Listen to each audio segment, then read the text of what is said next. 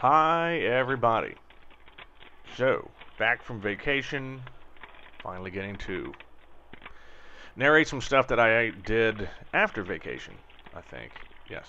So, we're finishing up chapter 32. Well, I say finishing up, there's actually 5 more videos. Really just trying to get this going. Working on the right skins, and it's just a constant barrage of pop riveting and putting on nut plates.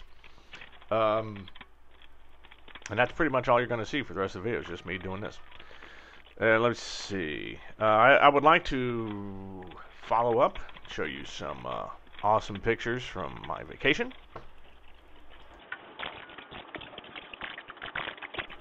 And so let's see. First, we headed into Amsterdam, where of course it's nothing but gorgeous canals all over the place, which was awesome. Had some of the local food. My favorite thing, bitterballen.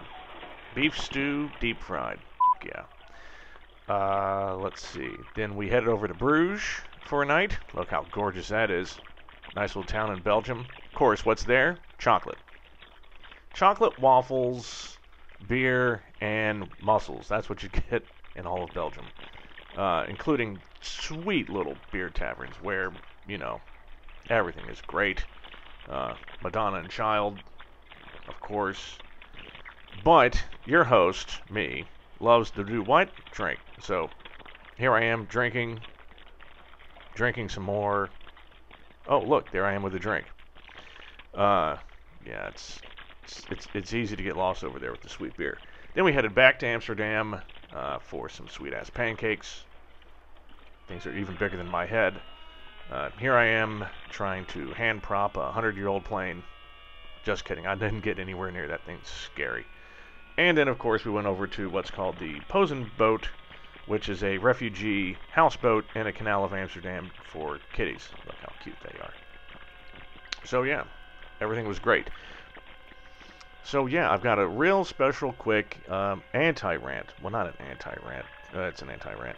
The people that I called out a few weeks ago, so the mayor of Amsterdam and political people, can half unfuck themselves. While they still have not returned the sign, there have been some other improvements in the city. Namely, they have illegalized public alcohol consumption. It's a €95 fine. It's a €140 fine for littering. Not that that city needed it. It's always been super clean, but now it's just like, you know what it's like? It's Xanadu. So in the next video, we're going to continue with chapter 32.